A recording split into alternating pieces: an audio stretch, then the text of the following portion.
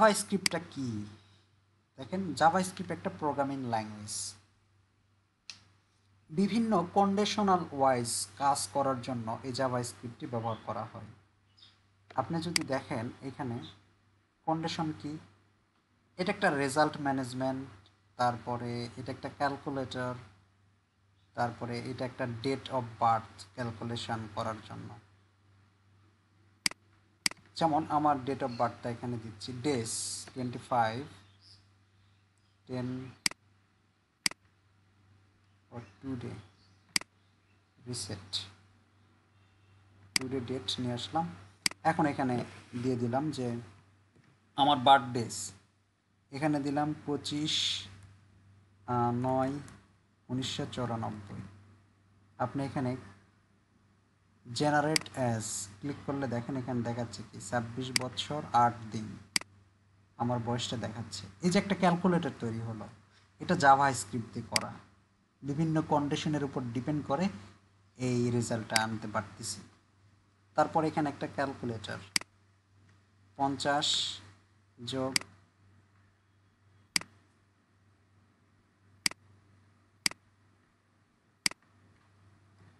80 equal, আচ্ছা এখানে একটু মেবি মিস্টেক করা আছে, ও এখনো কমপ্লিট করে নাই।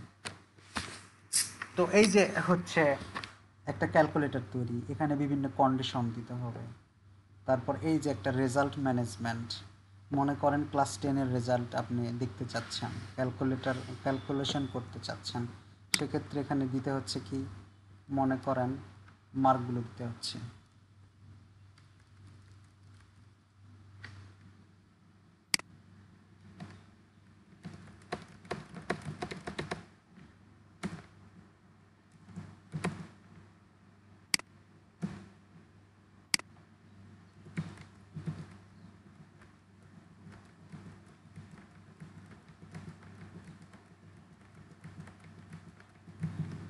এখন ক্যালকুলেটরে চাপ দেন, দেখেন হয়ে গেছে। এই যে মার্কশিট জেনারেট সাকসেসফুল, এখানে সব কিছু দেখাচ্ছে, সে অনুযায়ী তার রেজাল্টটাও তৈরি হয়ে গেছে। দেখছেন সে কত গ্রেড পাইছে সেটাও বের হয়ে গেছে। এই যে কাজগুলো, এই কাজগুলো হচ্ছে জাভা স্ক্রিপ্ট দিয়ে করতে হবে। আবার এখানে নাম দেন, নাম দিয়ে সাবমিট করেন, এমডি মাজিদুল। স্যার এগুলা জাভাস্ক্রিপ্ট? হ্যাঁ, জাভা স্ক্রিপ্ট দিয়ে করা।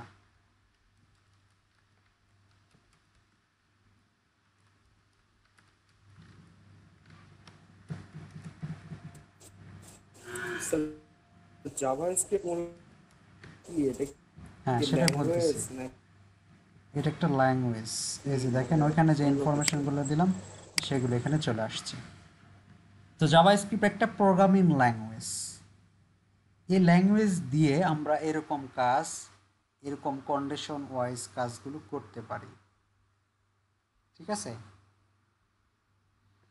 তো এটা কিভাবে কাজ করে, কোথায় কাজ করে, কিভাবে কোড লিখতে হয়, কার ভিতরে কোড লিখতে হয়, সেই বিষয়গুলো আমরা আজকে আলোচনা করব।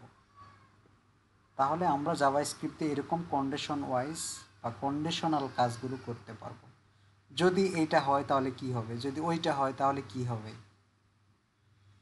এই যে একটা শর্ত আরোপ করতে পারতেছি, একটা শর্তের উপর ডিপেন্ড করে একটা কাজ হচ্ছে, এই কাজগুলো আমরা কিভাবে করব, সেগুলোর জন্য জাভা স্ক্রিপ্ট প্রোগ্রামিং ল্যাঙ্গুয়েজ প্রয়োজন। তাহলে আমরা একটা ফোল্ডার ক্রিয়েট করি, নাম দেই জাভা স্ক্রিপ্ট। এখানে শুধুমাত্র একটা ইন্ডেক্স ফাইল নেই,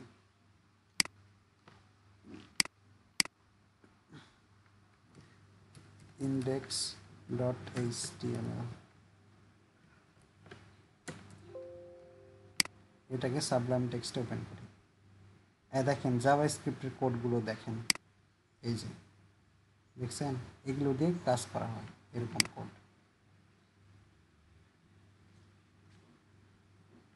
ওকে, 10 মিনিট বিরতি দিই আজকে আজকে 6টা পর্যন্ত ক্লাস নেব আপাতত 10 মিনিট আচ্ছা 40-এ আসবেন 13 মিনিট তারপরে আমরা জাভাস্ক্রিপ্ট ধরবো একটু মাথাটা ঠান্ডা করেন অনেক কিছু বুঝতে হবে এখানে ওকে ওকে স্যার জি ওকে স্যার স্যার। শুনতে পাচ্ছেন তো তাই না জি স্যার শুনতে পাচ্ছি। জাভাস্ক্রিপ্ট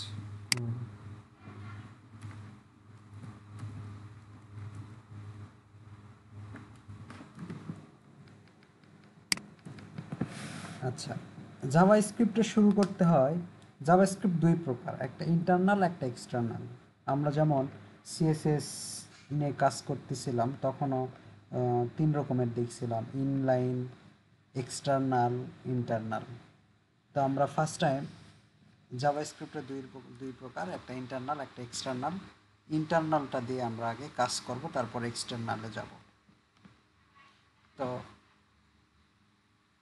সিএসএস নিয়ে কাজ করতে হলে ইন্টারনাল আমাদেরকে ইন্টারনাল সিএসএস করতে হলে অবশ্যই একটা কি লাগতো স্টাইল নামে ট্যাগের মধ্যে কোড করতে হতো তাই না এরকম করে মার্জিন 0 যেটাই করি এভাবে করতে হয় ঠিক কিনা বলেন জাভাস্ক্রিপ্ট কোডিংও করতে হয় ঠিক একইভাবেই শুধুমাত্র এই ট্যাগটা ভিন্ন স্ক্রিপ্ট লিখতে হবে দেন স্ক্রিপ্টের এই ট্যাগের ভিতরে আমাকে কোড করতে হবে আমি কি করতে চাচ্ছি সবার মাথা ফ্রেশ তো তাই না জি স্যার। ওকে জি স্যার।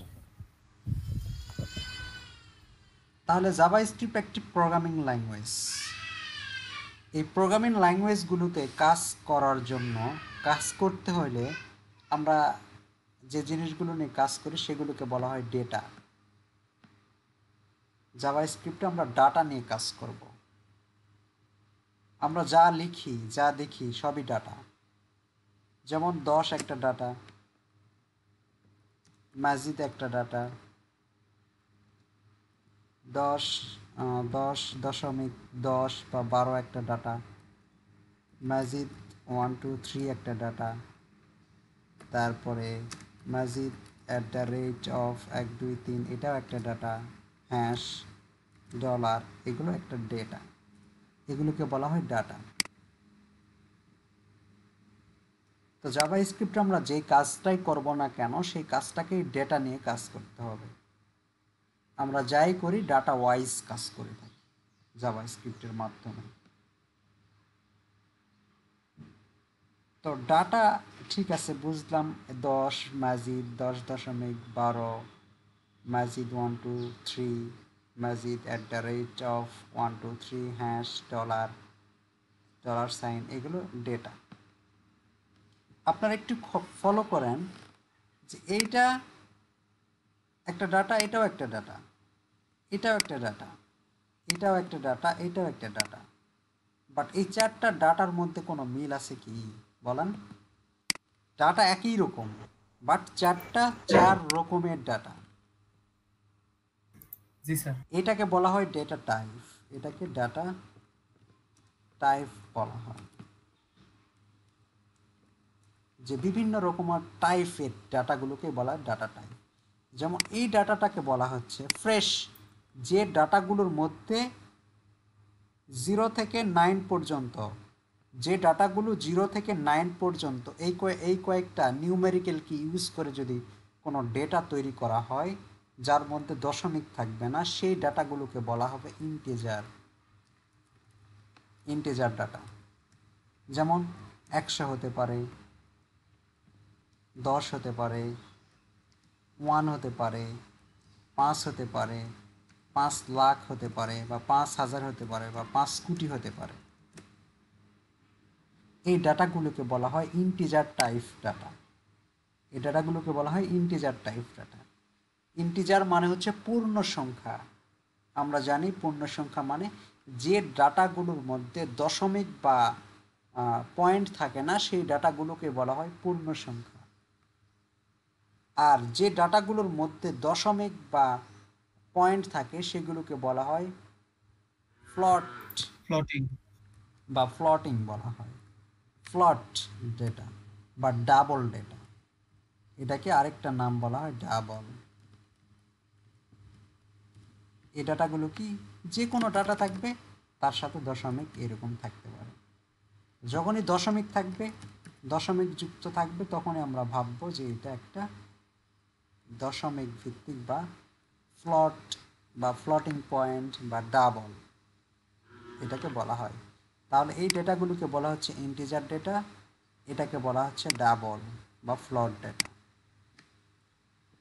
এটাও একটা ডেটা, মাজিদ এটাও একটা ডাটা, এটা বলা হবে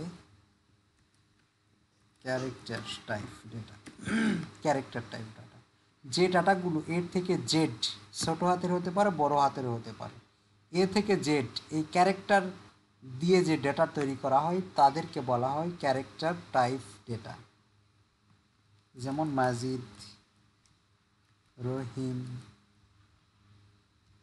জব্বার, যেটাই বলেন না কেন, যে ডাটাগুলোর মধ্যে কোনো নিউমেরিক্যাল কি থাকবে না এবং ফ্রেশ এ থেকে জেড এই ক্যারেক্টারগুলো দিয়ে তৈরি, সেই ডেটাগুলোকে বলা হচ্ছে ক্যারেক্টার টাইপ ডেটা।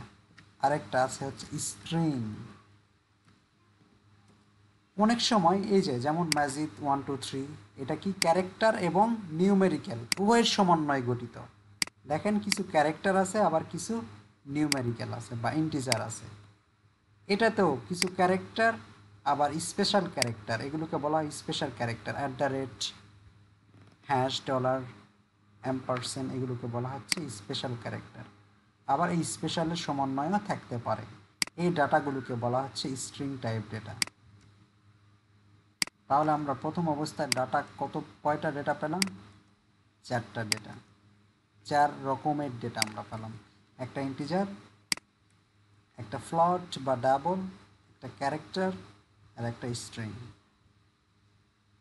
তো আমরা যেটাই করি না কেন, জাভা স্ক্রিপ্টে যাই করি না কেন, এই ডেটা নিয়ে কাজ করতে হবে।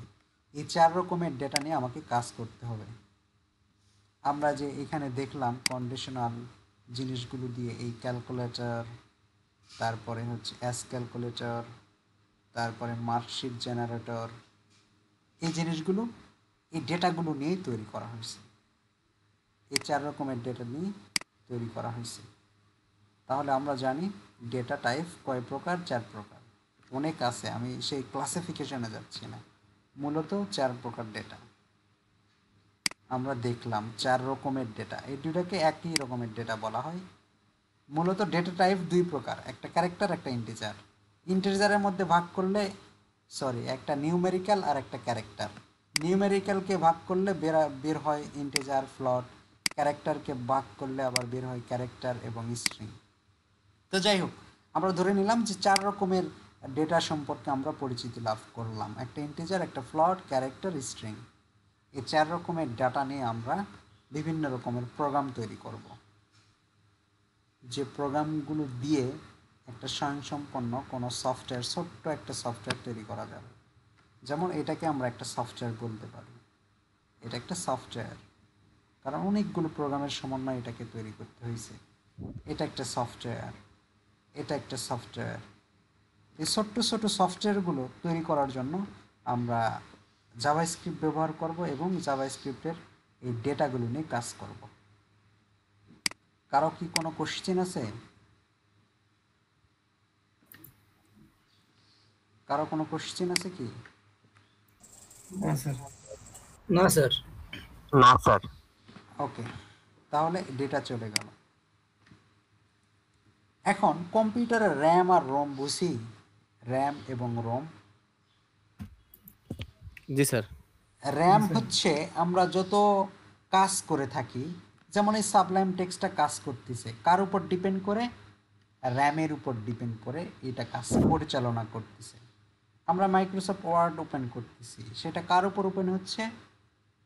র্যামের উপরে। কোনো অ্যাপ্লিকেশন নিয়ে আমরা কম্পিউটারে যাই করি না কেন, কাজ করি না কেন, সেই কাজগুলো যার উপর ডিপেন্ড করে কার্য সম্পাদন করে, সেটাকে বলা হচ্ছে র্যাম। এজন্য যার র্যাম বেশি তার কার্যক্ষমতা বা অ্যাক্সেসিবিলিটি তত দ্রুত এবং তত ফাস্টলি কাজ করে। আমরা মোবাইল কেনার সময় যাই বলি র্যাম কত রোম কত, অ্যাকচুয়ালি র্যাম রোম থাকলে কি হয়, র্যাম থাকলে হচ্ছে ওই ডিভাইসটার কার্যক্ষমতা বেশি হয়, খুব ফাস্টলি কাজ করে। আর রোম মানে হচ্ছে যে জিনিসগুলো আমরা স্টোর করে যার মধ্যে রাখি। যেমন আমার এই কম্পিউটারে কিছু জিনিস স্টোর করা আছে, সেভ করা আছে, এটা যার উপর সেভ করা আছে সেটাকে বলা হচ্ছে রোম। আর যে কাজগুলো করে নিচ্ছে, এই যে কাজগুলো করতেছি এগুলোকে বলা হচ্ছে র্যাম। তো এই জাভাস্ক্রিপ্ট প্রোগ্রামিং ল্যাঙ্গুয়েজে আমরা যে ডেটাগুলো নিয়ে কাজ করব, এই ডেটাগুলো নিয়ে কাজ করার জন্য এই ডেটাকে একটা টেম্পোরারি র্যামের মধ্যে বা মেমোরিতে সংরক্ষণ করতে হয়। সংরক্ষণ করে তারপরে ওকে নিয়ে কাজ করতে হবে, তাছাড়া কাজ করবে না। এখন র্যামের চিত্রটা যদি আমি চিন্তা করি,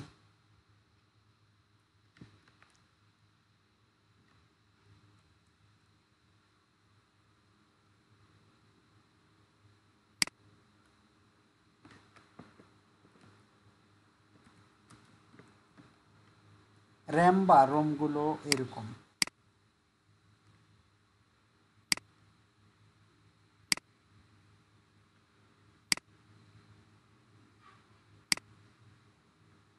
তাহলে আমি যেই কাজটাই করি না কেন সেই কাজটাকে কি করতে হবে, র্যামের মধ্যে জমা রাখতে হবে, তা না হলে প্রোগ্রামিং ল্যাঙ্গুয়েজ কাজ করতে পারবে না।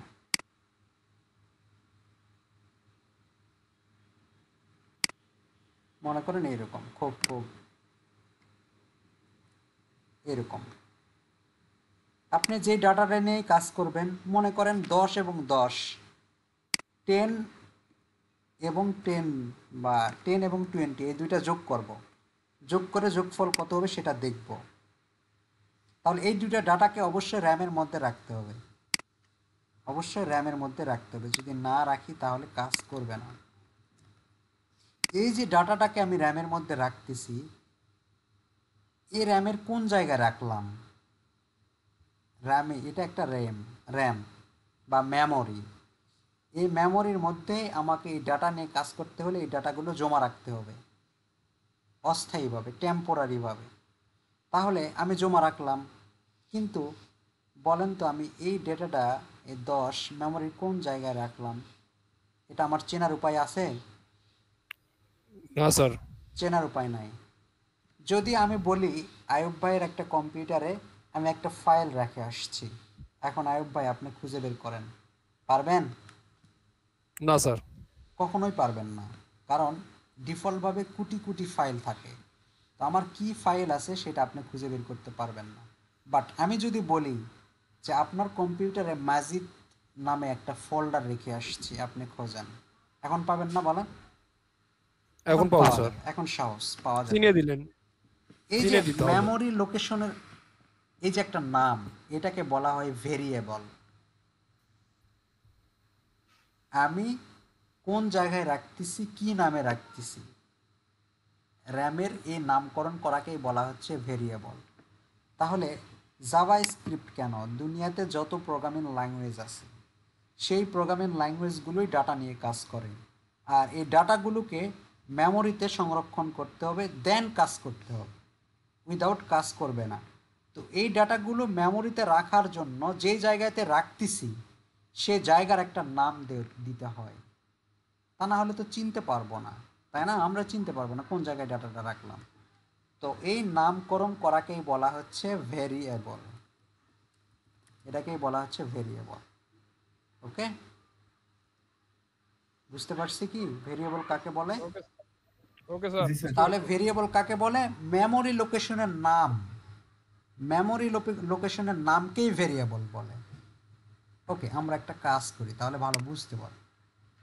মনে করেন 10 এবং 20 আমরা যোগ করতে চাচ্ছি, এই দুইটাকে যোগ করব,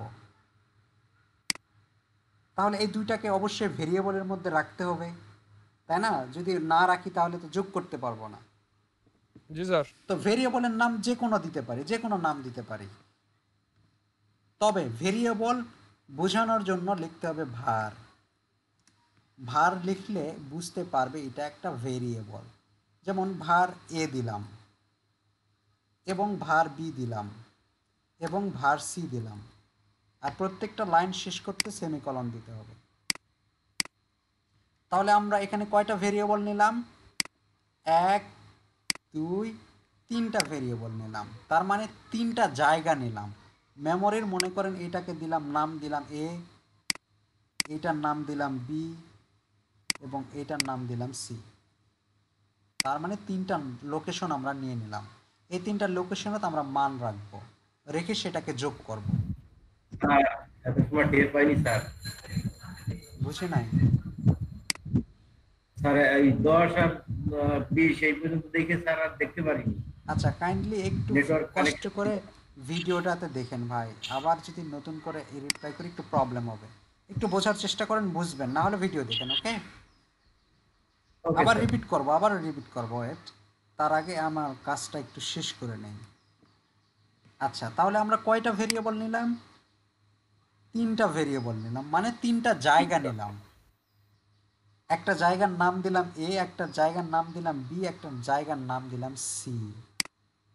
এখন আমরা চাচ্ছি এ জায়গাতে রাখবো 10। আমাদের টার্গেট কি?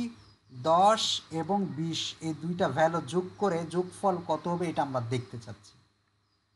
তাহলে এই দুইটা ডেটার জন্য আমরা 2টা জায়গা দরকার। আমি 3টা নিছি, কেন সেটাও বলতেছি। তাহলে এই জায়গাগুলো মানগুলো রাখতে হবে। যেমন a = 10, মানে হচ্ছে এই যে জায়গাটা নিলাম, এই জায়গাতে আমরা এখন মানটা রেখে দিলাম যে 10। তাহলে এখন বলতে পারবো 10 নামক এ নামক যে জায়গাটা আছে সেই জায়গাতে যে ভ্যালুটা আছে সেই ভ্যালুটা আমার, রাইট? তাহলে a জি স্যার। = 10, b = 20 আমার হয়ে গেছে। যে 10 এবং 20 নিয়ে কাজ করব, সেই 10 20 দুইটা জায়গা নিছি এবং দুইটা জায়গাতে রেখে দিচ্ছি। এখন আমরা কি করব? এটাকে যোগ করব। যোগ করার প্রসিডিউরটা কীরকম হবে? c = a + b। তার মানে সি নামে যে জায়গাটা নিলাম সে জায়গাতে কোন কাজ থাকবে? যে এ এবং বি এর মধ্যে যে ভ্যালুগুলো আছে সেই ভ্যালুগুলো যোগ করে যা হবে সেটা রাখবো। এতটুকু কি বুঝতে পারছি আমরা? জি স্যার। জি স্যার। জি স্যার। সবাই না হলে কোশ্চেন করেন, এটা একটু ক্রিটিক্যাল, বোঝার ট্রাই করেন। কেউ না বুঝলে আমাকে কোশ্চেন করেন, বুঝতেছি না, আমি আবার বোঝানোর ট্রাই করব। তাহলে আমরা কি 10 এবং 20 যোগ করব। 10 এবং 20 যেহেতু ডাটা, আর প্রোগ্রামিং ল্যাঙ্গুয়েজে ডেটাগুলো নিয়ে কাজ করতে হলে ডেটাগুলো মেমোরিতে রাখতে হবে। আর মেমোরিতে যখন ডেটাগুলো রাখবো সেই মেমোরির একটা নামকরণ করতে হয়, সে নামকে বলা হচ্ছে ভেরিয়েবল। তাহলে আমাদের কয়টা ডাটা সংরক্ষণ করতে হচ্ছে? যেহেতু 2টা ডাটা নিয়ে কাজ করতেছি সেহেতু 2টা জায়গা লাগবে, এজন্য 2টা ভেরিয়েবল নিলাম, এ এবং বি। আমরা যে কোনো নাম দিতে পারতাম, এ বি না দিয়ে অন্য নামও দিতে পারতাম, দেখব নেক্সট টাইম। তো তাহলে 2টা ভেরিয়েবল নিলাম, এই ভেরিয়েবলের মধ্যে আমরা যে মানগুলো বা যে ডেটাগুলো নিয়ে কাজ করতে চাচ্ছি সেগুলো রেখে দিলাম, a = 10, b = 20। আর সি নামে যে নামটা নিলাম বা জায়গাটা নিলাম সেটাতে কি ভ্যালু রাখলাম? যে এই 2টা যোগ করে যে ফল হবে বা রেজাল্ট হবে সেই রেজাল্টটা আমরা সি এর মধ্যে রেখে দিলাম। ক্লিয়ার তো নাকি?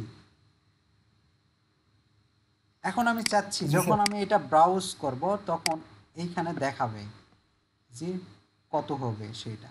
এটা দেখার জন্য একটা কথা লিখতে হবে, সেটা হচ্ছে ডকুমেন্ট ডট রাইট, রাইট। এটা একটা ফাংশন, এর ভিতরে বলতে হবে কাকে দেখাতে চাচ্ছি। আমি সি কে দেখালে কিন্তু রেজাল্টটা পাবো, তাই না? কার মধ্যে রেজাল্ট আছে? সি এর মধ্যে। তাহলে এই সি কে যদি আমরা এই রাইটের ভিতরে বসে দেই তাহলে আমরা রেজাল্টটা দেখতে পাবো। দেখেন রিলোড দিলাম, এই যে 30 আসছে। জি স্যার। আমরা যদি 50 100 যোগ করতে চাই, 50 আর 100, তাহলে 50 দিলাম, তারপরে 100। দেখেন এটাকে যোগ করে দিলাম আগের নিয়মে, c = a + b, এবং আমরা রাইটের মধ্যে দিলাম সি। রাইট একটা ফাংশনের কাজ হচ্ছে এর মধ্যে যেটা দিব সেইটার ফলাফলটা আমাদের ব্রাউজারে দেখায়। তাহলে আমরা এইভাবে দিলাম। এখন রিলোড দেন, 150 আসছে। বুঝতে পারছেন কি ব্যাপারটা? জি স্যার। জি স্যার বুঝেছি। এখন যোগ বিয়োগ গুণ ভাগ যেটাই করেন করতে পারবেন। আমি চাচ্ছি 50 এবং 100 গুণ করব, এখানে গুণ চিহ্ন দিয়ে দেন, কন্ট্রোল এস সেভ, দেখেন গুণ হয়েছে। বিয়োগ করবেন, বিয়োগ দিয়ে দেন, দেখেন বিয়োগ হয়েছে। ভাগ করবেন, ভাগ দিয়ে দেন, দেখেন ভাগ হয়েছে। এখন এইগুলোকে কি বলা হয়? এই যে ইকুয়াল দিচ্ছি, তারপরে এখানে গুণ যোগ বিয়োগ ভাগ দিচ্ছি, এইগুলোকে বলা হয় অপারেটর। গুণ যোগ মানে যোগ গুণ বিয়োগ ভাগ, এগুলোকে বলা হয় অপারেটর। অপারেটর মানে কি? যে অপারেট করে, যে কোনো একটি কাজ করে। যেমন একজন ড্রাইভার, ড্রাইভার কেন বলতেছি? একটা গাড়ি ড্রাইভ করে, এজন্য তাকে ড্রাইভার বলতেছি। তো এখানে যে অপারেট করবে, কি অপারেট করবে? এখানে যখন আমরা যোগ দিচ্ছি তখন সে দুইটা ভেরিয়েবলের মধ্যে যে মানটা আছে সেই মান দুইটাকে যোগ করতেছে, এটাকে বলা হয় ম্যাথমেটিক্যাল অপারেটর। অপারেটর অপারেটর অনেক প্রকার, তার মধ্যে একটা হচ্ছে কি ম্যাথমেটিক্যাল অপারেটর। ম্যাথমেটিক্যাল অপারেটরগুলো কি কি? একটা হচ্ছে প্লাস, একটা হচ্ছে বিয়োগ মানে মাইনাস, একটা হচ্ছে গুণ, একটা হচ্ছে ভাগ। এইগুলোকে আবার বলে কি, যে এটাকে বলা হয় কি প্লাস আমরা বলে থাকি, এটা প্রোগ্রামিং ল্যাঙ্গুয়েজে বলা হয় অ্যাডিশনাল, এটাকে বলা হয় সাবস্ট্রাকশন, এটাকে বলা হয় মাল্টিপ্লিকেশন, এটাকে বলা হয় ডিভিশন। তাহলে ম্যাথমেটিক্যাল অপারেটর কয়টা? 4টা। কি কি? যোগ বিয়োগ গুণ ভাগ, এগুলো দিয়ে ম্যাথমেটিক্যালি ক্যালকুলেশন করা হয়, এই জন্য এগুলোকে বলা হচ্ছে ম্যাথমেটিক্যাল অপারেটর। যেমন আর আরেকটা তো আছে, কি আছে? মডুলাস। মডুলাস, ওয়েট ওই ওয়েট যে ওগুলো মডুলাস আসতেছে। Sir, percentage. হ্যাঁ, পার্সেন্টেজও আছে, ওইটা আরেকটা ক্যাটাগরির পড়ে, এই জন্য এটা বলি নাই। বুঝতে পারছেন? এটা গেল ম্যাথমেটিক্যাল অপারেটর। আরেকটা আছে হচ্ছে relational operator.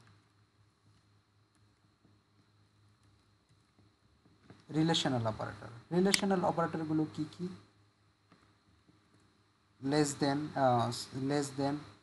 Greater than, less than or equal, greater than or equal, তারপরে ডাবল ইকুয়াল, ট্রিপল ইকুয়াল, তারপরে নট অর ইকুয়াল, তারপরে not greater than, not less than,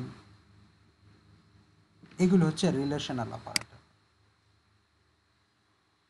relation মানে কি? একটার সাথে আরেকটা সম্পর্ক স্থাপন করার জন্য ব্যবহার করা হয়। যেমন আমরা বলতে পারি এরকম,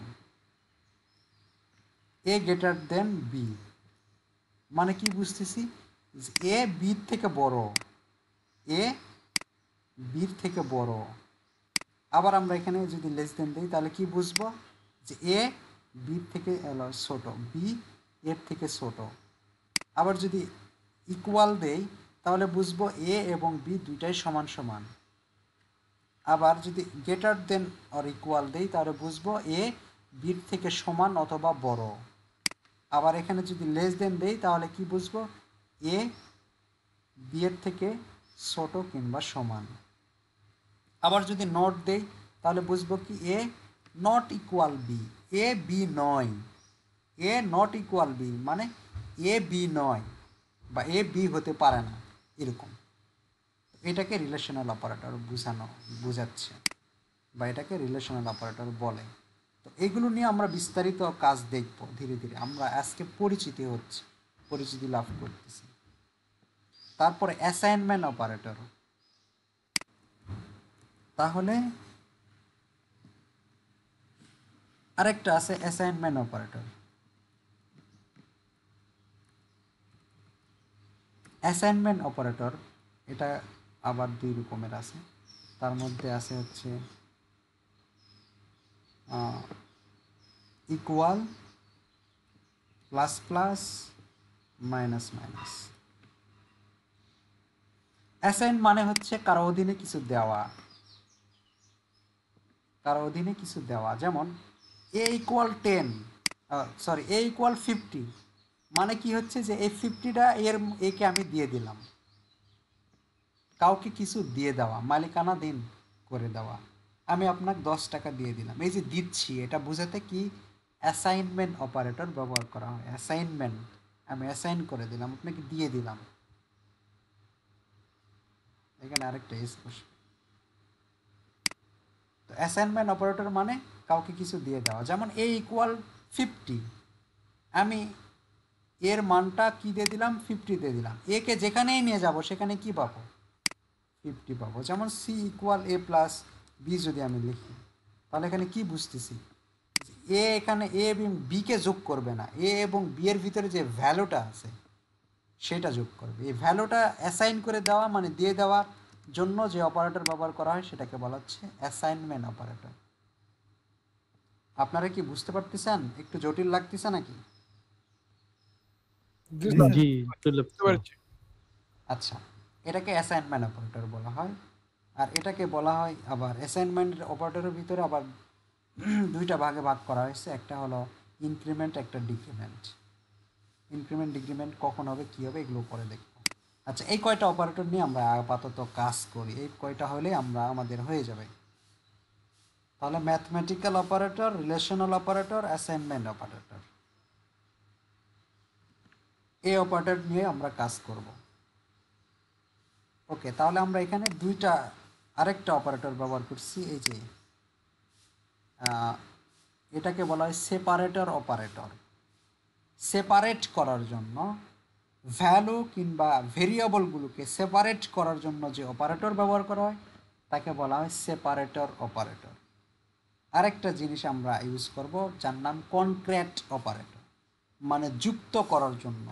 যুক্তটা কি দেখেন, আমি এইখানে মনে করেন শুধুমাত্র রেজাল্ট আসছে কি 150, আমি এর সামনে একটা লেখা দিতে চাচ্ছি, your result is equal 150।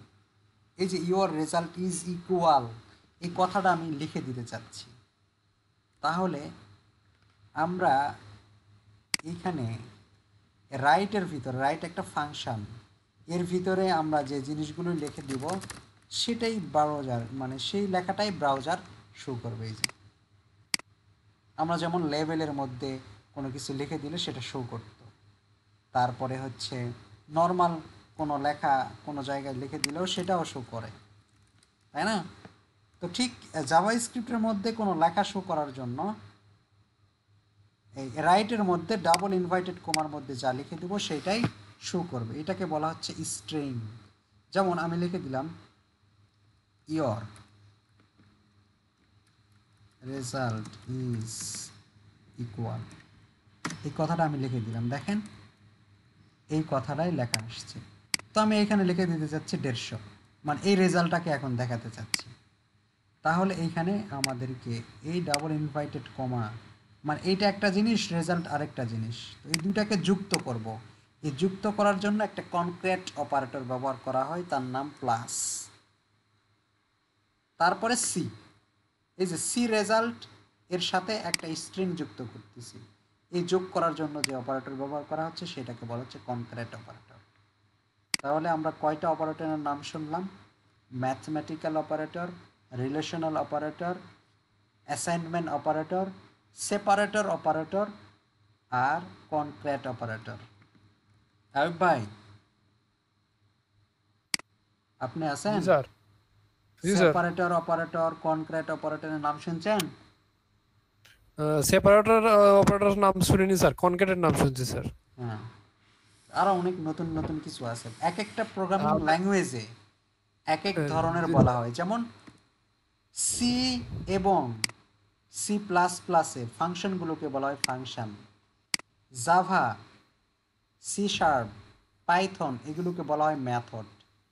Okay, okay sir. আচ্ছা যাই হোক, স্যার পারি না তো, শিখেছি আপনার কাছ থেকে। না না শিখছেন, আই নো আপনি একটু একটু জানেন, তাই ক্লিয়ার করার জন্য কথাটা বললাম। ওকে দেখেন, তাহলে আমরা এইটুকু বুঝতে পারছি তাই না? এইটুকু প্রোগ্রাম আমরা বুঝতে পারি নাই? সবাই কি এতটুকু প্রোগ্রাম আমরা বুঝতে পারছি? জি জি স্যার। স্যার পারি স্যার। হ্যাঁ, অনেকটা সি প্রোগ্রামের মতো। Absolutely right. প্রত্যেকটা প্রোগ্রাম সেম, প্রত্যেকটা প্রোগ্রাম সেম। আপনি যে কোনো ল্যাঙ্গুয়েজ দিয়ে আমাকে প্রোগ্রাম লিখতে বলেন না কেন, এই প্রোগ্রামটা আমি আপনাকে সব ল্যাঙ্গুয়েজ দিয়ে প্রোগ্রামটা লিখে দিতে পারবো। তার মানে তার বডি স্ট্রাকচার, মূল কাজটা এক। এইটুকু শুধুমাত্র এখানে একটু চেঞ্জ হয়, যেমন ইন্টিজার আইএনটি লিখতে হয় সিতে, সি প্লাস প্লাসে, জাভা, সি শার্প ডট নেটে সেম লিখতে হবে, কিন্তু পাইথনে এটা লাগে না। আবার জাভা স্ক্রিপ্টে ভার লিখতে হয়, পিএইচপিতে আবার লাগে না, পিএইচপিতে ভার লিখতে হয় না, শুধুমাত্র ভার লিখলেও হয় অথবা এরকম ডলার চিহ্ন দিলেও হয়। তো যাই হোক, আমি বোঝাতে চাচ্ছি প্রত্যেকটা ল্যাঙ্গুয়েজ সেম, শুধু তার একটু চেঞ্জ, গাঠনিক স্ট্রাকচারটা, ইনপুট নেওয়ার সিস্টেম এবং আউটপুট দেওয়ার সিস্টেমটা একটু চেঞ্জ। আমরা তো এতটুকু বুঝতে পারছি সবাই। যদি বুঝি তাহলে দেখেন আমরা একটু ভিন্ন রকমের প্রোগ্রাম করব। বুঝতে পারছি স্যার। এতটুকু বুঝতে পারছেন? জি স্যার। আচ্ছা, জি আমরা স্যার। এখন ফাংশন বোঝার ট্রাই করব। ফাংশন দেখেন তো, আমি যদি আপনাদের বলি মাজিদ, এটা দ্বারা আপনার কি বুঝতেছেন? এটা দ্বারা আপনারা কি বুঝতেছেন নর্মালি? একদম নর্মালি আপনাকে বললাম আব্দুল মাজিদ বা মাজিদ, এটা দ্বারা কি বুঝতেছেন? নাম বোঝা যাচ্ছে এটা একটা শুধুমাত্র। নাম, হ্যাঁ গুড, এটা একটা ব্যক্তির নাম হতে পারে, তাই না? কিন্তু যখন এই মাজিদের পরে ডট জেপিজি থাকবে তখন আপনি কি বুঝবেন?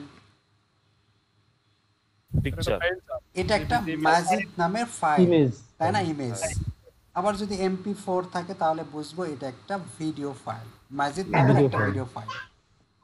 ঠিক তেমনি যদি কখনো কোনো নামের পরে দুইটা ব্র্যাকেট দেখেন তাহলে সেটাকে বলা হবে ফাংশন।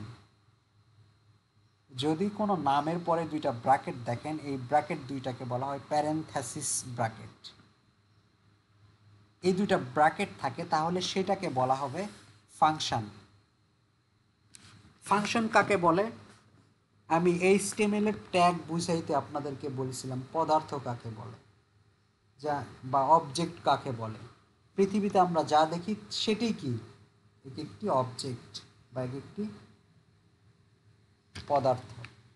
ঠিক ফাংশনটাও একই রকমের, প্রত্যেকটা জিনিস এক একটি ফাংশন। কিন্তু ফাংশন যখনই বলবো এখানে অনেক কিছু থাকবে, যেমন ফ্যান, ফ্যান একটা ফাংশন হতে পারে। বাট ফ্যানকে যখন আমরা ক্লাসিফিকেশন করব তখন কি কি পাবো? ফ্যানের তিনটা পাখা আছে, তিনটা আহ, আহ, একটা কালার আছে, একটা কয়েল আছে, কারেন্ট দিয়ে চলে, এটা হলো কি বলে রাইট হ্যান্ড চলে, ঘোরে, এরকম কিছু ফিচার পাবো। ঠিক প্রত্যেকটা ফাংশনের একটা নির্দিষ্ট কাজ আছে। যেমন তাহলে রাইট একটা ফাংশন, রাইট কারণ রাইটের এর দুইটা ব্র্যাকেট আছে, প্যারেনথেসিস ব্র্যাকেট আছে, তাহলে এটা একটা ফাংশন, এর একটা নির্দিষ্ট কাজ আছে। কি কাজ? যে এইটার মধ্যে যেটা দিব সেটাকে কি বলে? আউটপুট করে দেয়। ফাংশন দুই প্রকার, ফাংশন দুই প্রকার, একটা হচ্ছে বিল্ট ইন ফাংশন আর একটা ইউজার ডিফাইন্ড ফাংশন। একটা ফ্যান দুই প্রকার হতে পারে। ফ্যান আমি কোম্পানি থেকে তৈরিকৃত একটা ফ্যান কিনে আনলাম, এটাও ফ্যান, অথবা আমি নিজে তৈরি করলাম, এটাও ফ্যান। ডিফারেন্সটা কি? যেটা কোম্পানি থেকে কিনে আনতেছি সেটাকে বলা হচ্ছে বিল্ট ইন, আর যেটা আমি তৈরি করতেছি সেটাকে বলা হচ্ছে ইউজার ডিফাইন। তাহলে ফাংশন দুই প্রকার, একটা ইউজার ডিফাইন আর একটা হচ্ছে বিল্ট ইন। Built in. যেই ফাংশনগুলো পূর্ব থেকেই তৈরি করা, যেমন এই যে রাইট, এটা একটা ফাংশন, এর কাজ কি হবে, কোথায় দেখাবে, কখন দেখাবে, এই জিনিসগুলো পূর্ব থেকে তৈরি করাই আছে, শুধুমাত্র আমি ইউজ করব। এটাকে বলা হচ্ছে বিল্ট ইন ফাংশন। বাট আমি যদি একটা ফাংশন তৈরি করতে চাই সেটাকে বলা হবে ইউজার ডিফাইন ফাংশন। বুঝতে পারছি কি ব্যাপারটা? আমরা এখন জি Yes, দেখব sir. কিভাবে এই ফাংশনটা তৈরি করব। আর ফাংশনটা তৈরি করলে সুবিধাটা কি? মনে করেন আমি এখানে একটা বাটন তৈরি করলাম, বাটন ইনপুট টাইপটা দিলাম বাটন, এখানে ভ্যালুটা দিব হচ্ছে ভ্যালু দিলাম মনে করেন ওকে, কন্ট্রোল এস সেভ। এখন আপনি রিলোড দিয়ে দেখেন একটা বাটন আসছে। আমি চাচ্ছি এই রেজাল্টটা দেখাবে না, এই রেজাল্টটা প্রথমে দেখাবে না, যখন আমি এই বাটনে ক্লিক করব তখন এই রেজাল্টটা দেখাবে। তাহলে আমরা যে কাজটা করলাম এই কাজটা একটা ফাংশনের মধ্যে দিতে হবে, ফাংশন তৈরি করতে হবে। তাছাড়া আমরা এভাবে কোথায় দেখাবো কিভাবে দেখাবো এই জিনিসটা বলতে পারবো না। তাহলে টোটাল কাজটা আমরা একটা ফাংশন এর ভিতরে দিয়ে দিব। আমরা একটা ফাংশন তৈরি করব, সেটাকে বলা হবে ইউজার ডিফাইন ফাংশন। ফাংশন তৈরি করতে লিখতে হবে ফাংশন, লিখতে হবে কি ফাংশন। ফাংশন তৈরি করতে লিখতে হবে ফাংশন, তারপরে স্পেস, তারপরে যে কোনো একটা নাম, যে কোনো নাম দিতে পারেন, নো প্রবলেম। মাজিদ দিলাম, মাজিদ দিলাম, তারপরে দিতে হবে দুইটা ব্র্যাকেট, কারণ আমরা জানি যে তখনই ওই জিনিসটাকে ফাংশন বলবো যখন তার দুই সাইডে বা তার সাইডে একটা প্যারেনথেসিস ব্র্যাকেট থাকবে, উইদাউট আমরা বলবো না কখনো এটা ফাংশন। তাহলে ফাংশন ক্রিয়েট করার সময় অবশ্যই লিখতে হবে ফাংশন, তারপরে কি করতে হবে নাম দিতে হবে, তারপরে ব্র্যাকেট, তার ভিতরে আমি কাজ দেওয়ার জন্য দিতে হবে কার্লি ব্র্যাকেট, দুইটা সেকেন্ড ব্র্যাকেট দিতে হবে। এখন এই টোটাল কাজটাকে যদি আমি কাট করে আনে এর ভিতরে দিয়ে দেই তাহলেই হয়ে গেল। এখন এই ম্যাজিকের কাজ কি? এই দুইটা সংখ্যার যোগফল। সম্পূর্ণ কাজটা এখন কার ভিতরে আছে? ম্যাজিকের ভিতরে আছে। এখন দেখেন আপনি এখানে রিলোড দেন, এই জিনিসটা থাকবে না। তো আমরা চাচ্ছি কখন কাজ করবে, যখন আমরা এখানে ওকে বাটনে ক্লিক করব তখন এই ফাংশনটা কাজ করবে। এখন এই জিনিসটা কিভাবে বলবো? আমরা চাচ্ছি কোথায় বাটনে, বাটনে ক্লিক করলে এই ফাংশনটা টোটাল কাজটা একটা ফাংশনের আন্ডারে চলে গেল। কার আন্ডারে? ফাংশনের। কি নামের ফাংশন? ম্যাজিক, এই নামের আন্ডারে সব কাজ আছে। এখন যদি আমরা এখানে বলি অন ক্লিক, একটা অ্যাট্রিবিউট অ্যাড করব, কোথায়? বাটনে একটা অ্যাট্রিবিউট অ্যাড করব অন ক্লিক। অন ক্লিক মানে যদি এই বাটনে কেউ ক্লিক করে তাহলে কি ঘটবে? এই ফাংশনটার ভিতরে যা আছে সেটা ঘটবে। তাহলে এখানে আমরা লিখব মাজিদ, যেহেতু এটা একটা ফাংশন সেহেতু ব্র্যাকেট দিয়ে দিব। এতটুকুই কি বুঝতে পারছেন? হ্যালো, জি স্যার, জি স্যার। বুঝতে পারছি। এখন দেখেন আমি যদি রিলোড দেই, এখন আপনি এখানে ক্লিক করেন, দেখছেন এখন শো করতেছে। আবার রিলোড দেই, দেখেন এই শো করতেছে। তাহলে আমরা একটা ফাংশন তৈরি করতে পারি তো, তাই না? হ্যালো, জি স্যার, জি স্যার। আরেকটা ফাংশন দেখাই, স্যার আরেকটা এইটুকু আবার একটু রিপিট করবেন। আচ্ছা আচ্ছা, আমি এই যে একটা বাটন নিলাম, বাটনের মধ্যে চাচ্ছি আগেকার যে কাজটুকু, এইটুকু আগেকার কাজ, আমরা এইটুকু তো বুঝতে পারছি নাকি? এতটুকু বুঝতে পারছি? হ্যালো, জি জি স্যার, বুঝতে পারছি। আমি বুঝাতে চাচ্ছি এইটুকু কাজ কি বুঝতে পারছি? এটা বাদে, ফাংশন বাদে এইটুকু কাজটা বুঝতে পারছি নাকি? যিনি কোশ্চেন করলেন তাকে বলতেছি, প্লিজ একটু বলান। স্যার। এতটুকু বুঝতে পারছি কি? হ্যালো, আমার নেট জি প্রবলেম। পেরেছি স্যার। আচ্ছা, তাহলে মনে করেন একটা ফ্যান, একটা ফ্যান আপনি আপনার বাড়ি থেকে বগুড়া নিয়ে আসবেন, একটা ফ্যান বাড়ি থেকে বগুড়া নিয়ে আসবেন। ফ্যানটা যদি হ্যাঁ হ্যাঁ প্যাকেট বুঝতে করা পারছি। থাকে, ফ্যানটা যদি প্যাকেট করা থাকে তাহলে বহন করতে সহজ। কিন্তু ফ্যানটার যদি কয়েল, তার বডি, তার উপরের যে হ্যান্ডেলটা থাকে লোহার সেইটা, তারপরে তিনটা পাখা সেপারেট সেপারেট করা থাকে, সেইটা কি এতগুলো কি একবারে নিয়ে যেতে পারবেন না প্যাকেট করে নিয়ে যেতে হবে বলেন তো? প্যাকেট করে প্যাকেট করে নিতে আপনি বহন করতে সহজ হবে। তাহলে এই কাজগুলো এলোমেলো আছে, আমি চাচ্ছি যে এখানে ক্লিক করলে যেন এই কাজগুলো সবগুলো দেখাতে পারি। তাহলে এই কাজটাকে একটা প্যাকেটে পরিণত করব, আর এই প্যাকেট করার জন্য ফাংশন তৈরি করব। আর ফাংশন তৈরি করার নিয়ম হচ্ছে, প্যাকেট বাঁধার নিয়ম কি, একটা বক্সের মধ্যে ঢুকাতে হবে, তারপরে রশি দিয়ে পেঁচাতে হবে, পেঁচে তারপরে প্যাকেট হয়ে গেলে এখন আমি বহন করতে পারতেছি, রাইট? ঠিক একটা প্যাকেট বা একটা ফাংশন তৈরি করার ফর্মালিটিস হচ্ছে লিখতে হবে ফাংশন, তারপরে ফাংশনটার নাম কি দিবেন সে নাম, তারপর ওর ভিতরে কি দিবেন, এটা একটা প্যাকেট হয়ে গেল। কিন্তু এই প্যাকেটের ভিতরে এখন কি দিবেন সেই জিনিসগুলোই হচ্ছে এগুলো, যে আমি এগুলো প্যাকেট করতে চাচ্ছি, সেই জন্য আমরা এই জিনিসগুলো এখানে দিয়ে দিলাম। তাহলে একটা নামের অধীনে বা একটা প্যাকেটের অধীনে আপনার কাজগুলো থাকলো, এলোমেলো থাকলো না। এখন কি আপনি বুঝতে পারছেন? জি স্যার, বুঝতে পারছি। এখন আমি চাচ্ছি কি, যে বাটনটা আমি তৈরি করলাম, ওকে এই বাটনে ক্লিক করলে যেন ওই প্যাকেটের ভিতরে যা আছে সেগুলো কাজ করে। এই করার জন্য আমরা এখানে বলবো যে বাটনে ক্লিক করলে চাচ্ছি, সেই বাটনে লিখবো কি অন ক্লিক, এটা একটা অ্যাট্রিবিউট।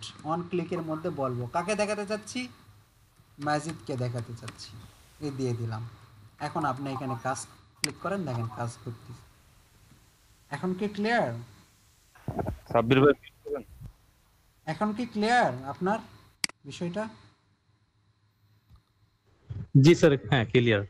ওকে, না হলে আমি আবার আবার আরো, আমরা তো আরো অনেক স্যার কাজ করব, তখন আরো ক্লিয়ার হয়ে যাবে। স্যার ডকুমেন্ট ডট রাইট এটা কি বাইরে লিখতে পারি না? না, ডকুমেন্ট ডট রাইট আমরা চাচ্ছি যে কি, যখন ক্লিক করবে তখন কাজ করবে। এটা যদি বাইরে রাখেন তাহলে তো নর্মাল কিছুই হবে না, দেখেন কিছুই হবে না। ক্লিক করেন, কাজ হবে না, কারণ আমরা তো এই ফাংশনটার ভিতরে কোনো কাজ দেই নাই। আর আমরা চাচ্ছি কখন ক্লিক করলে ফাংশনটার কাজ, এইটা তো ফাংশনের ভিতরে নাই। ফাংশনের ভিতরে যেটা নাই সেটা তো আর কাজ করবে না, এই জন্য অবশ্যই এটা ওইখানেই লিখতে হবে। ওকে, বুঝতে পারছি কি? বুঝতে পারছি স্যার। আচ্ছা, যদি এটা বুঝতে পারি তাহলে আমরা আরেকটু কাজ করি, আরেকটু আগাই। মনে করেন এইরকম করব,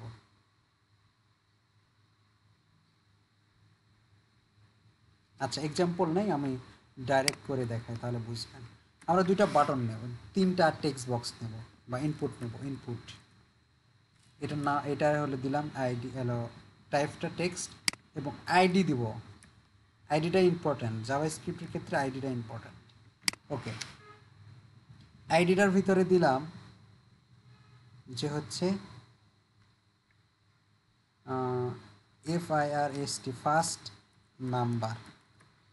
নাম দিলাম কি ফার্স্ট নাম্বার। আরেকটা আমরা ইনপুট নেই, এটার নাম দেই হচ্ছে সেকেন্ড নাম্বার।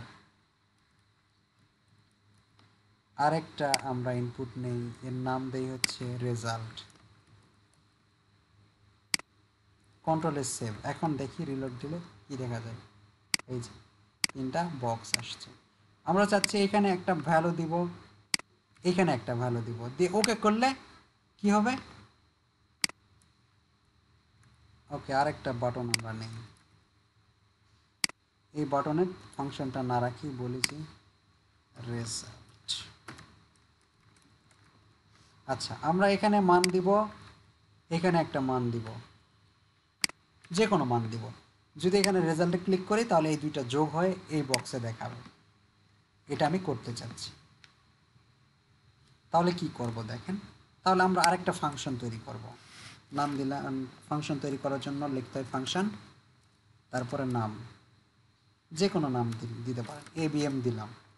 তারপরে এটা একটা ফাংশন, এই জন্য দুইটা ব্র্যাকেট দিলাম, প্যারেন্থেসিস। তার ভিতরে আমরা কিছু কাজ করবো, এই জন্য কার্লি ব্র্যাকেট দিলাম। দিয়ে এখন এর এখানে একটু ভেরিয়েবল ডিক্লেয়ার করি, var, যে কোনো নাম নিতে পারি আমরা জানি। তাহলে FN,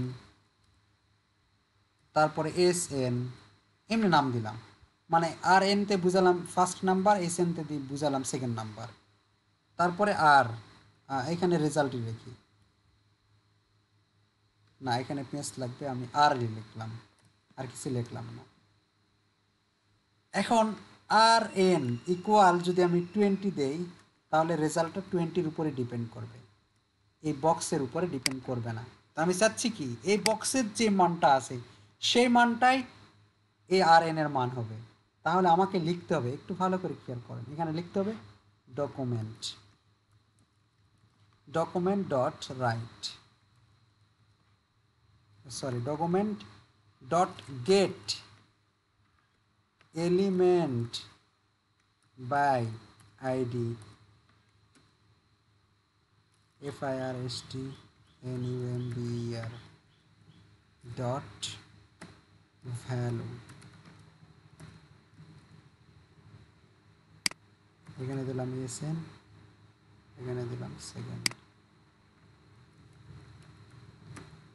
এটার মানে কি যে এই বক্সে, এই বক্সটা কি ফার্স্ট নাম্বার মানে এই বক্স না, সেকেন্ড নাম্বার বলতে এই বক্স বোঝাচ্ছে না, বলেন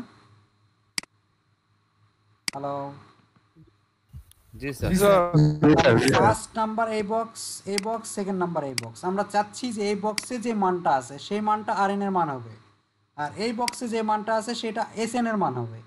তাহলে এই যে মানটা আমরা বক্স থেকে নিচ্ছি, এই নেওয়ার জন্য লিখতে হবে ডকুমেন্ট, তারপরে আমি যে স্টাইলে লিখছি এই স্টাইলে লিখতে হবে যে ইটা বড় হাতের, বাইটা বিটা বড় হাতের, আইটা বড় হাতের।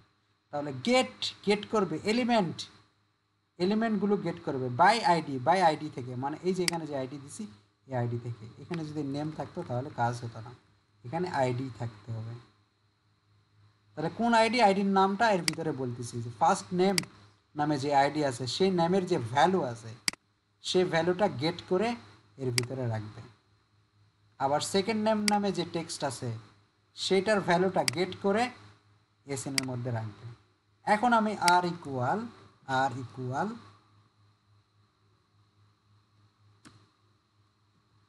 আর এন প্লাস এস এন দিয়ে দিলাম। তাহলে কি হলো, এই দুইটা বক্সের মান যে দুইটা হলো সেটা যোগ করলো। যোগ করে আমি দেখাতে চাচ্ছি কোথায়, এই যে এইখানে দেখাতে চাচ্ছি, তাই না, এই বক্স। তাহলে এইখানে দেখানোর জন্য লিখতে হবে ডকুমেন্ট ডট ওই same gate element by ID. দেখানোর জন্য লিখতে হবে গেট এলিমেন্ট বাই আইডি। কোনটাতে দেখাবো, রেজাল্ট, এই যে এই বক্সে দেখাবো। তাহলে এখানে রেজাল্ট লিখলাম। কি দেখাবো, ডট ভ্যালু, ভ্যালু দেখাবো কাকে, এই যে আর কে দেখাবো, এই জন্য ইকুয়াল আর দিলাম। এটুকু কি বুঝতে পারছি? জি স্যার। এতটুকু কি বুঝতে পারছেন সবাই, বলেন। জি স্যার। স্যার ওই গেট এলিমেন্ট বাই আইডি এটা এটা একটা কি এটা? ফাংশন, এটা একটা ফাংশন। এই ফাংশনের এটা কাজ এভাবে লিখতে হচ্ছে, হ্যাঁ এইভাবে লিখতে হবে। যদি আপনি এখানে ইটা ই দেন, ছোট হাতের দেন, কাজ করবে না, এইভাবেই লিখতে হবে, ঠিক আছে? আচ্ছা, ওকে। আমি দিলাম, এখন দেখা যাক কাজ করে কি না। এখন এই ফাংশনটা কোথায় কাজ করাতে চাচ্ছি যে রেজাল্ট নামে যে বাটনটা আছে সেইটাতে ওয়ান ক্লিক করলে এটা কাজ করবে। তাহলে এখানে আমরা বলবো এবিএম। এখন দেখেন কাজ করবে। রিলোড 12 রেজাল্টে ক্লিক করেন, দেখেন দুইটা যোগ করে এখানে দেখাচ্ছে, কিন্তু 12 আসছে। কেন আসছে একটু পরে বলতেছি। কাজ তো হয়েছে নাকি? ওকে স্যার, ফাইন আছে। আপনারা কি বুঝতে পারছেন এই ব্যাপারটা? জি স্যার। বুঝতে পারছি। সবাই ক্লিয়ার? জি স্যার। আচ্ছা, জি স্যার, জি স্যার। জি স্যার। এখন তাহলে দেখেন এখানে 12 লিখছি, 12 যোগ হয়েছে, কিন্তু এখানে হওয়ার কথা কি 24 হওয়ার কথা না, বলেন? কিন্তু 12 আসছে। এখানে এইখানে আমরা কোথায় থেকে মান নিচ্ছি, টেক্সট বক্স থেকে। তো টেক্সট বক্স থেকে যে মানগুলো নেওয়া হয় সেগুলো স্ট্রিং টাইপের মান আসে। আচ্ছা যাই হোক, স্ট্রিং টাইপ কালকে বুঝবো। আপাতত এটা সমাধান করার জন্য এই মানগুলো, যে মানগুলো আমরা নিচ্ছি, আর এন এর মধ্যেই মানটা আছে 12, এস এন এর মধ্যেও 12 আছে, এই মানগুলোকে কনভার্ট করতে হবে ইন্টিজারে, তা না হলে কাজ হবে না। তো এটা কনভার্ট করার জন্য আমরা এইভাবে লিখব, পার্স ইন্ট, ব্র্যাকেট দেওয়ার পরে এখানে আর এন লিখতে হবে। আপাতত আজকে এতটুকুই বোঝেন, কালকে আবার বিস্তারিত বুঝবো। কেন পার্স লিখব, পার্স ইন্ট কেন লিখব, এটা কালকে বুঝবো। এস এন দিলাম। এখন দেখেন আপনি যেটাই দেন 12 এখন 24 আসবে, দেখছেন? আপনি যে কোনো মান দেন, যে কোনো মান দেন, সেটা যোগ করে দেখাবে।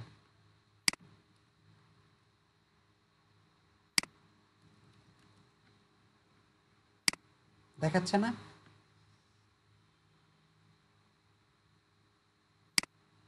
তাহলে ক্লিয়ার বুঝতে রেজাল্ট পারছেন? এই তো আপনি তো স্যার দুই জায়গাতেই তো রেজাল্ট আসলো। কোথায় রেজাল্ট আসলে? এক জায়গায় আসছে তো। এই যে এখানে এখানে স্যার আপনি যে এই রেজাল্টের জায়গা পাওয়ার কথা, কিন্তু আমরা যেখানে যেটা বসাবো এই দুটো দিয়ে যোগ হওয়ার পর এটা আসবে, কিন্তু এখানে আজ এই দেখিচ্ছে যে আপনি কত লিখছে এই যে দেখেন, ভালো করে দেখেন, ভালো করে 5,000 দেখেন। না কত এই যে 100 দিলাম, 50 56। এখানে 250 দিলাম, কত হ্যাঁ, আসবে? এই তো ঠিকই আছে, তাহলে স্যার 350 হবে। এই তো ও 350। এইবার এবার ঠিক আছে স্যার, ওইটাও ঠিকই ছিল, কিন্তু বুঝতে আপনার পারছি। মাথায় পেস্ট লাগছিল এই জন্য। আচ্ছা, আগেও ঠিক ছিল ভাই। হ্যাঁ, যাই হোক, এতটুকু বুঝতে পারছেন? জি স্যার। জি স্যার। ওকে, এতটুকু স্যার বুঝলেই এনাফ। আমরা মাইনাস এখন করতে হয় তাহলে? এই যে এখানে মাইনাস করে দেন, বিয়োগ করে দেন। এখন দেখেন 12 আর 10 মাইনাস করলে করি কত হয় দেখেন, দেখছেন? তাহলে আমি আরেকটা ছোট্ট জিনিস দেখাই। এটা তো বুঝতে পারছেন নাকি? জি। আচ্ছা, আমি তাহলে এই জিনিসটা কেটে দিলাম, কেটে দিলাম মানে রিমার্ক করে রাখি।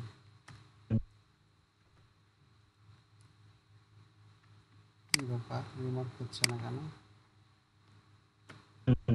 হয়েছে। আচ্ছা, এটাও রিমার্ক করে রাখি,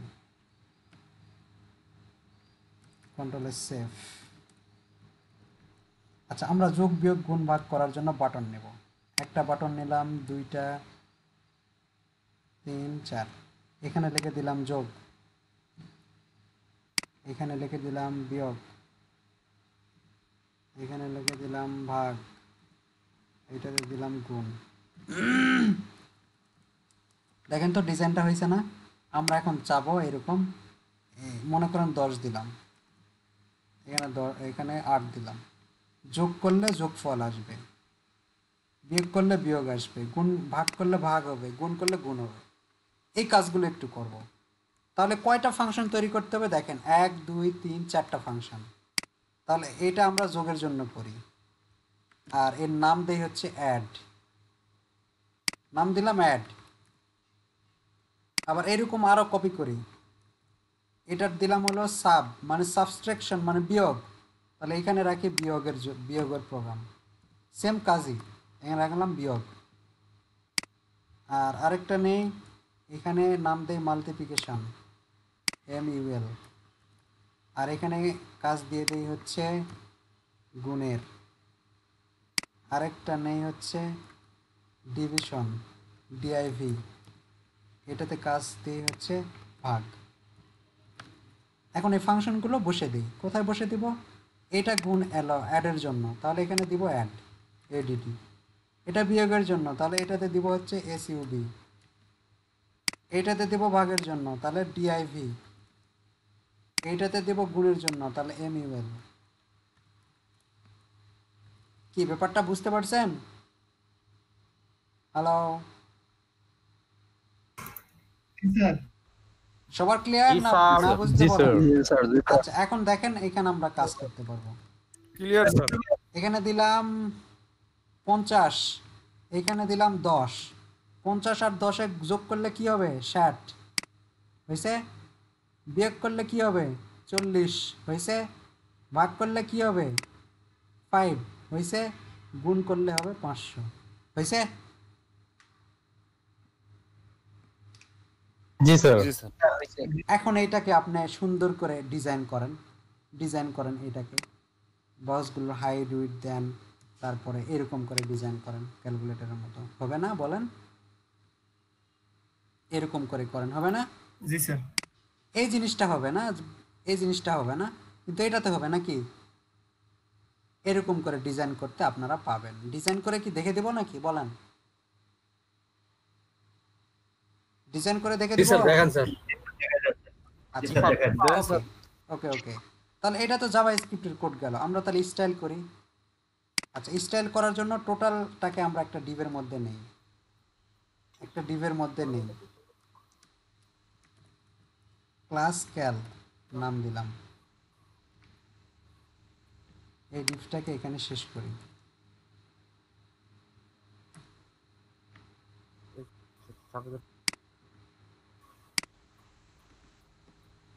এখন এটাকে স্টাইল করব। স্টাইল করার জন্য এখানে বলি কি বলবো, স্টাইল নামে একটা ট্যাগ নিয়ে নেই, নিয়ে বলি যে ডট ক্যাল নামে যে ডিভ আছে সেই ডিভের কী হবে, একটা ব্যাকগ্রাউন্ড কালার দিয়ে দিই। ব্যাকগ্রাউন্ড কালার গ্রে দিয়ে দিই, দেখি আসে কিনা। হয়েছে গ্রে। আচ্ছা মার্জিন প্যাডিংটা 0 করে দিব। বডি মার্জিন 0, এই যে হয়েছে। এখন এক ডিসপ্লে ফ্লেক্স দিয়ে এরকম করে নেব, তাও করতে পারবো তাই না? তাহলে এখানে বলি ক্যালের ভিতরে যা আছে তার ডিসপ্লে ফ্লেক্স কি হয়, কিছু হয় নাই। তাহলে কি বলবো, ডিরেক্ট কি বলে, ফ্লেক্স ডিরেকশন কলামে দেই, কলামে হয়েছে।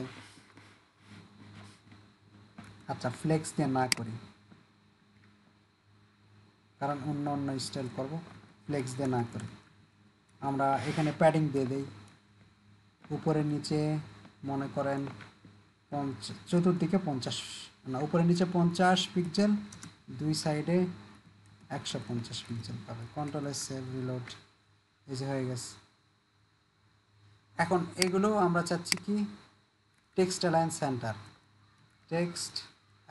সেন্টার, তাহলে আর দুই সাইডে প্যাডিং দিতে হবে না, 0 করে দিই, সেন্টারে আসছে।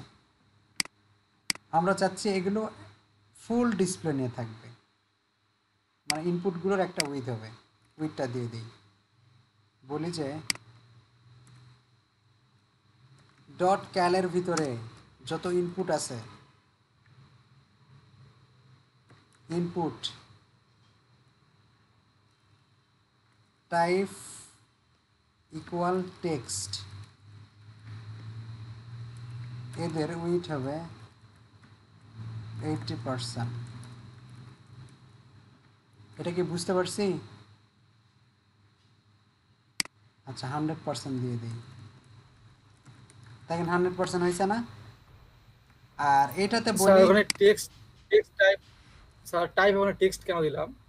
হ্যাঁ বলতেছি, উইথ দিই হচ্ছে 25%।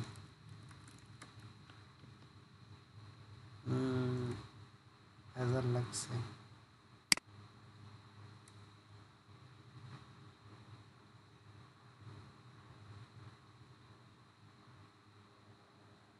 এর উইথ 50% দেয়, 50%। আর এটাকে মার্জিন দিয়ে সেন্টারে আনি, ব্যাকগ্রাউন্ড কালারটা তুলে দিই। আচ্ছা প্যাডিং দুই সাইডে দেই না, এই জন্য সরি, এখানে এখন একটা প্যাডিং দিয়ে দিই যে 150 পিক্সেল।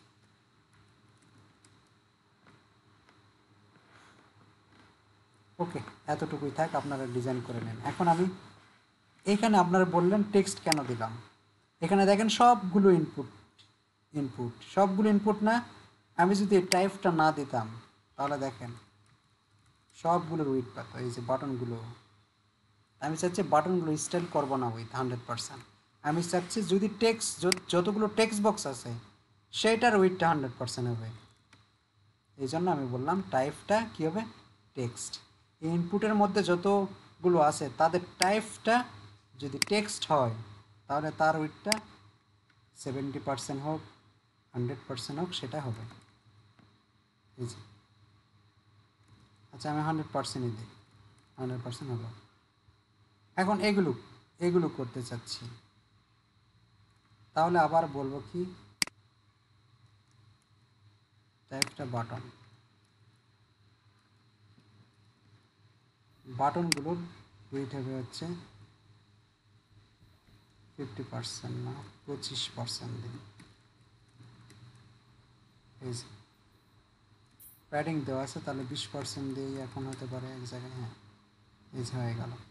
মার্জিন টপ উপর থেকে একটু নিচে নামাতে চাচ্ছি শুধু বাটনগুলো, তাহলে মার্জিন টপ 25 পিক্সেল নামছে। উপর থেকে এগুলোকে আমরা একটু নামাই, মার্জিন দিই, এখানেও দিয়ে দিই মার্জিন উপরে নিচে 15 পিক্সেল, দুই সাইডে 0। এসে গেছে 5 পিক্সেল। একটু এই বক্সগুলো বড় করব, তাহলে কি করতে হবে? প্যাডিং উপরে নিচে 5 পিক্সেল, দুই সাইডে, আচ্ছা সব দিকে 5 পিক্সেল। বড় হয়ে গেল। বর্ডার রেডিউস করবেন না কি করবেন, ব্যাকগ্রাউন্ড কালার কি দিবেন, এগুলোর স্টাইল কি করবেন, এখন পারবেন না বলেন? জি পারা যাবে।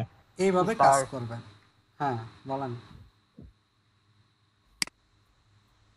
স্যার আচ্ছা একটা জিনিস স্যার, ওই যে আমরা যখন স্যার বুটস্ট্র্যাপ করতাম তখন তো স্যার মানে ক্লাস ইজ ইকুয়াল টু ওই জায়গায় ক্লাসগুলো লিখে দিলে হয়ে যেত।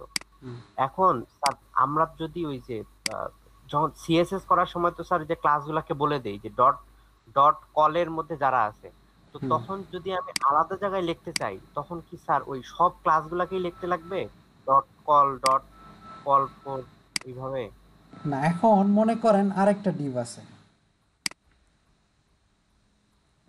আরেকটা ডিভ নিলাম, মনে করেন কি নামে দিই, টেস্ট নামে দিলাম। এখানেও একটা ইনপুট আছে, ইনপুট আছে টেক্সট। এখন যদি আমি এই কলগুলো না দেই, স্পেসিফিক করে দিলাম না, এখন আপনি দেখেন তো কি হয়। এই যে নিচের টেক্সট বক্সের উইডটা 100% হয় নাই, প্যাডিং মার্জিন পায় নাই, বলেন পাইছে?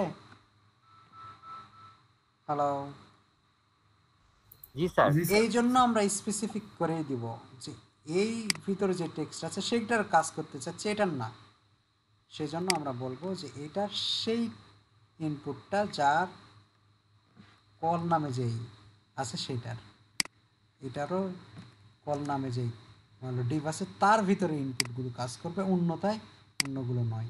এখন দেখেন পরের টেক্সট বক্সটা অ্যাপ্লাই হয় নাই, এর জন্য আমরা স্পেসিফিক করেই দিই।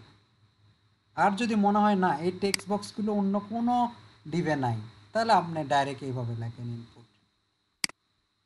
এটাই তো বললেন নাকি? স্যার না স্যার, স্যার যেমন একটা ব্যাপার দেখেন, এখানে যে লেখা আছে sir Depp class is equal to call, ঠিক আছে না স্যার? আমি যদি বুটস্ট্র্যাপ দিয়ে করতাম তাহলে ধরেন যে এখানে লেখা থাকতো স্যার কল, মানে দিয়ে হচ্ছে বলা থাকতো যে 4টা কলামে ভাগ হবে, হাইফেন দিয়ে 4 যেভাবে ভাগ করি আমরা স্যার। ওইভাবেই তারপরে করতে আরো পারবেন তো, এখানে এখানে সেম ভাবেই করতে পারবেন। এখানে আরেকটা ক্লাস অ্যাড করতে চাচ্ছেন বুটস্ট্র্যাপের, জি স্যার। তাহলে এখানে বলেন বুটস্ট্র্যাপের কি অ্যাড করতে চাচ্ছেন? Call add colour. করতে চাচ্ছেন, কল, কল MD4 সেম ভাবে কাজ করবে। এখানে জাভাস্ক্রিপ্ট কাজ করলাম সেজন্য যে আমরা ওই আগেরগুলো ইউজ করতে পারবো না তা না। জি স্যার। স্যার এখন যদি এই স্পেসিফিক ভাবে এই ডিপটাকে আমি কল করতে চাই, তখন আমি হচ্ছে সিএসএস এর ফাইলে কি লিখবো, যে ডট কল MD4 না না না, যে এটাই কোনো লিখতে একটা হবে? কল নিলেই হবে। ও আচ্ছা, ওকে স্যার, এখানে এটাই বুঝতে আমি পারছি। এটা দিছি, দেখেন এটা জি স্যার। দ্বারাও যে কাজ হচ্ছে, নর্মাল কল দিছি এটা দ্বারাও এই কাজ হচ্ছে। আপনি যদি কল MD4 এখানে লিখতেন তাও সেম কাজ হবে, একটা ক্লাস থাকলেই হলো। এই আচ্ছা যে স্যার, ধরেন আবার এইটার মধ্যে আমি আবার ওই যে বিজি ডেঞ্জারও দিলাম। এখানে না, বিজি ডেঞ্জার দেওয়া লাগবে না, কারণ একটা ও ক্লাসের মধ্যে যে কোনো একটা ক্লাস নিলেই হবে। এখানে আছে আচ্ছা। বিজি ডেঞ্জার, বিজি ডেঞ্জার আপনি চাচ্ছেন এটাও যদি আমি এখানে স্পেস দিয়ে দিতে চাই যে বিজি ডেঞ্জার, দিব কি না? জি স্যার। জি তাই না? স্যার। না না, এটা দিতে হবে না, একটা নিলেই ওকে স্যার। হবে। আবার আমি হচ্ছে কল এমডি4 না দিয়ে শুধু বিজি রেঞ্জার নিতে হ্যাঁ পারবো? এটাও নিতে পারেন, নো প্রবলেম। ওকে।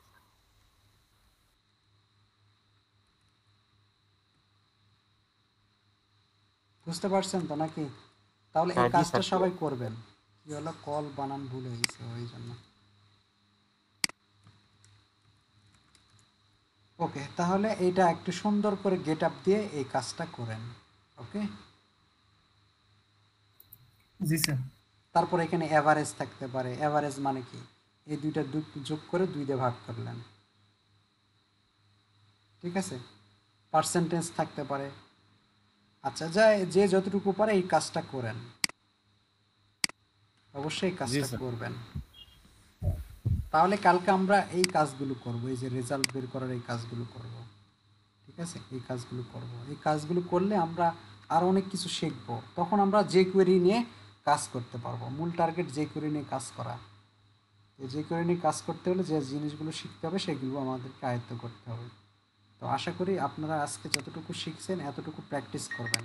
আর এটা একটা প্রোগ্রামিং ল্যাঙ্গুয়েজ, এটা যদি আজকে প্র্যাকটিস না করেন পরের দিন ভুলে যাবেন, সব এলোমেলো হয়ে যাবে। কারণ এমন একটি জিনিস, এটা দেখেন নর্মাল কাজ করতেছে, তাই না? আমি কোথাও একটা জিনিস ভুল করলাম, এখানে ডটটা দেই নাই, কন্ট্রোল সেভ, রিলোড,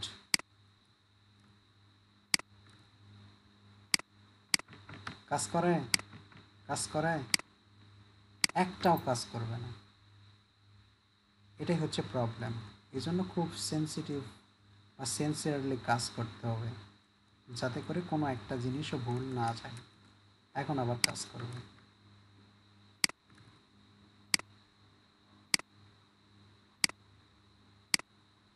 ঠিক আছে। তো অবশ্যই আজকে এতটুকু কাজ প্র্যাকটিস করবেন।